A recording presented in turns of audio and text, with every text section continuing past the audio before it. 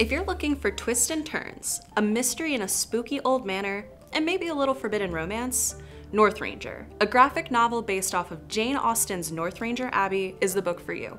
Kate Munoz has always been a huge fan of horror movies. After all, nothing can be scarier than real life when you're a closeted queer teen growing up way out in rural Texas. As if that wasn't enough, Kate has to work as a ranch hand for his dad's friend this summer. He hates everything about life at the ranch. At least, everything but the beautiful, maybe a little haunted old lake house that they stay in, and the ranch owner's 2 kids who live there. Especially Henry, the owner's son, who's as mysterious as he is good looking. But as they grow closer, Cade realizes that Henry's awfully unwilling to talk about the multiple local deaths that have happened recently. Local deaths that Henry's all been somehow connected to.